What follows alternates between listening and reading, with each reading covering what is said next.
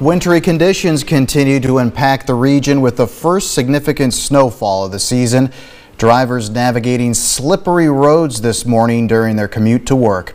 Representatives from the Pennsylvania Department of Transportation say crews came in around midnight to get snowplows out on interstates and county roads.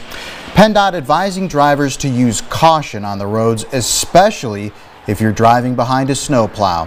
This morning, one PennDOT official says they saw the most snow in the northwest region. He says so far crews have been able to effectively salt roads across Erie County.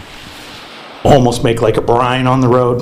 So it actually, once we get our first round done, we usually can maintain it as it does that. But if the temperatures fall too fast, then that's when you get the refreeze and when the salt gets diluted. And city street crews are also working around the clock to keep roads clear. Officials reminding drivers about odd-even parking rules. We'll have much more on this on Jet 24 Action News at 5 o'clock tonight.